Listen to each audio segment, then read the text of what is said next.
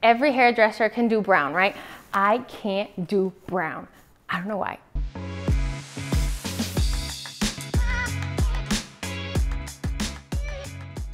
This has been making my clients' hair feel literally like virgin hair after they leave, after the whole hair art appointment. So I don't really know what's in this bottle, but get it. It's only $30 to spray this on, and then you put the bleach on top. Protects, protects, protects. K18. Welcome back to Fernanda's Beauty Salon. I'm Fernanda. I'm about to show you what I worked on today. Before you watch this video, don't forget, subscribe, like, comment your worst hair experience, like the one that has you traumatized. I'll pick one of those comments to win a free retail product. I think when I started doing hair, everything was so trendy and like pastel, and like that is when I got my hands deep in hair and bleach and like learned everything. I don't know how to do brown.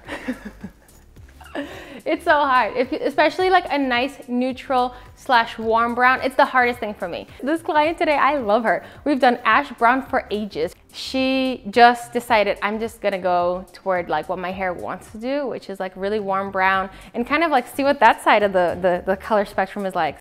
She was like, oh yeah, let's do it. I was like, yes, let's do it. And then I went to the thinking board and I was like, how? I literally don't know how to do brown. So the first thing I did is I still needed bleach, right? Because her natural is almost black. She has dark Asian hair, very thick, very luscious, gorgeous hair. I usually take away as much of the orange that's underneath her hair, but this time I was only bleaching her to the orange because we need an orange as her base, right? We're going for a warm brown. And then after I bleach her, she has this beautiful dimension, and that is the way I applied, is even though it looked like everything was a mess, now as she gets rinsed out, you can see the dimension and you can see how my vision started to come through. But of course, it's very orange and it's freshly bleached, which means we need to treat her hair. I did the trio combo on her. That is K18, Collagen Repair from Guy Tang, and Olaplex. Like that is every part of the hair that I am giving back to the chemistry of every part of the hair. So K18 is for the polypeptide chains of the bonds of the hair. Olaplex is for the bonds themselves. They're called disulfide bonds. And collagen is for the collagen of the hair.